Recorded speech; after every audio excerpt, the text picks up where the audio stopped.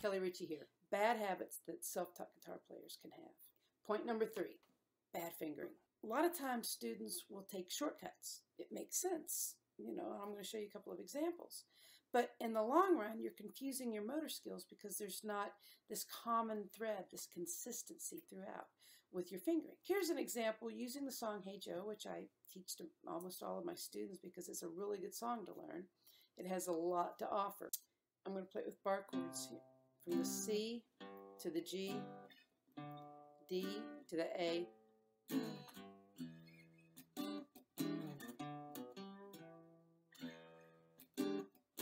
That's how I would play it. Notice how I pulled off.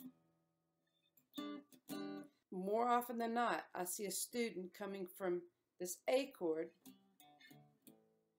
and pulling off with their first finger because it's closest. Then coming up and making this chord, and there's no real connection between point A and point B. So watch what happens if you play it like this.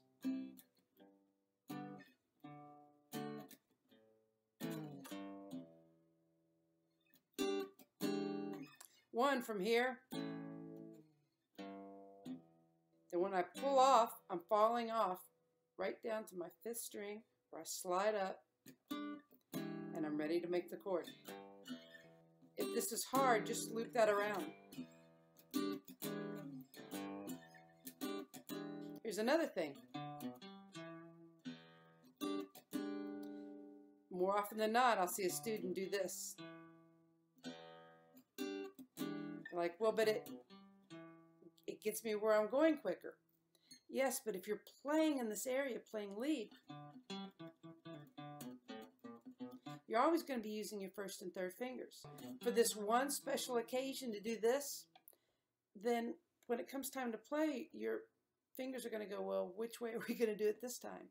So you never want to confuse your fingers. You're programming your motor skills, just like you would be programming a computer. It's the little things that can really have a big impact, okay? So consistent fingering across the board, all right? Okay, see you on the next tip.